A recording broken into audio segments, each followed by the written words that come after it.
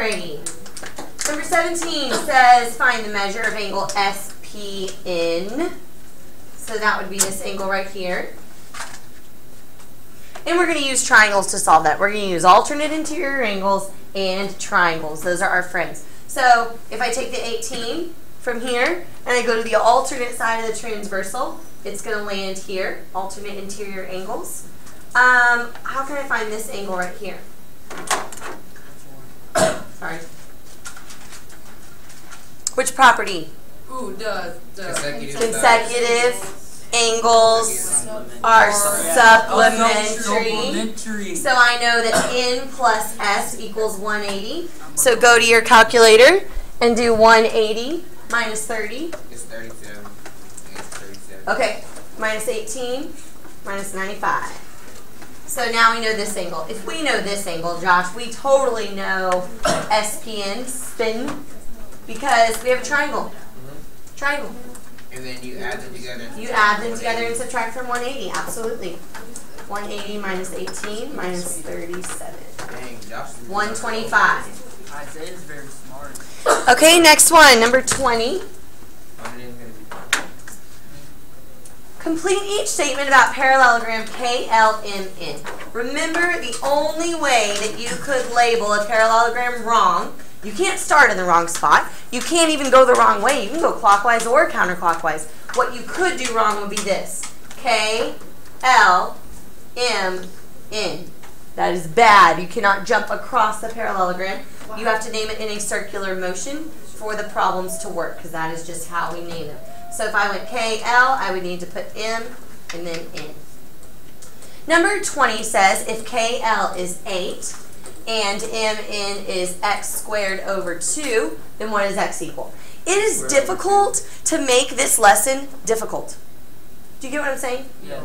Like, parallelograms are pretty easy. And the only way we can make it tougher is to put some algebra into it. So we put a little algebra into it because it was just so ridiculously easy. So we know that opposite sides are congruent. We know that 8 equals x squared over 2. The geometry's over. Now we're back in Algebra 1 trying to solve for x. What's the opposite of dividing by 2? Multiply by 2. So 16 equals x squared. Josh, what do we do next? Square root. Square root. And then we remember that there are 2 answers when you square root both sides. There's plus or minus the square root of 16. So the answer is plus or minus 4? It's plus or minus 4. Oh, no, plus 4 and then comma negative 4. That is the same thing. Oh, well, I got the answer right. All right, 22. If angle K is 31 and angle M is 2x squared minus 1, find x. Okay, you only have 2 choices with angles. They're either equal or they're supplementary. What are these 2?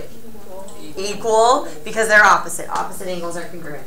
Now we're back to, oh my goodness, we have to do some algebra. Wow. Is this a factoring problem? When I wait longer, that means you're saying the wrong answer.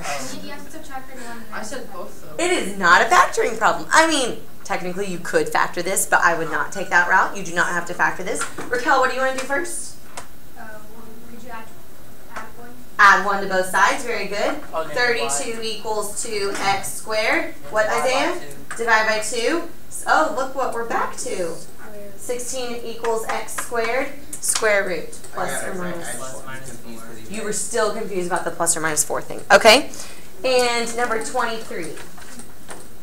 Let's clean this up a little bit. Well, I'm using new ones. 23. L is x minus 40. And N is 3x over 4. What are we going to do with them, Josh? We have what? L is x minus 40 and N is 3x over 4. Set them equal because they're opposite.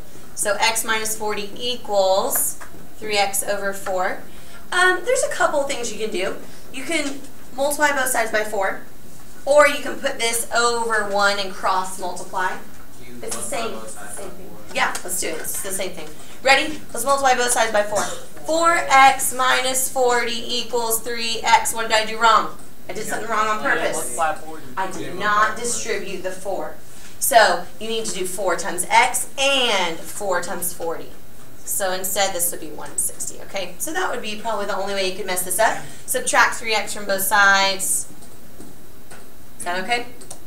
Move the 160, move the 3x. This is 1. I thought it was negative 160, so I was... Okay.